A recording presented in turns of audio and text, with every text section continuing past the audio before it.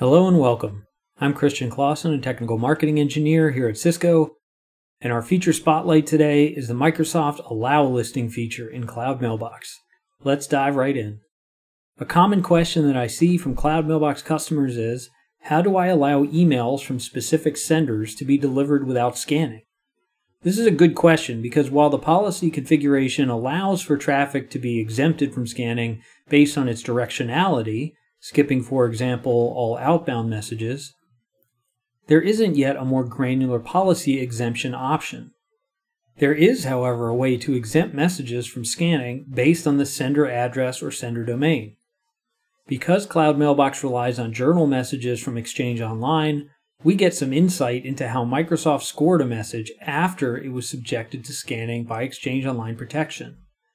We can see in the message headers what the spam and bulk mail scores are, for example. Even more interesting, we can see whether the message matched a custom exemption policy and honor that exemption in our own scanning. To set this up, let's first configure the policy in the Microsoft Security and Compliance Center. Click on Threat Management and Policy.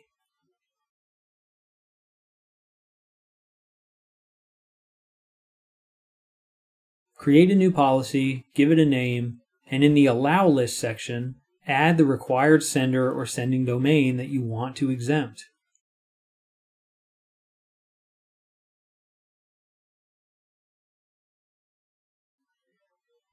On the Cloud Mailbox Messages page, we can tell when a message matched the Microsoft Allow list by the gray checkbox icon. We can also filter the search results based on that attribute.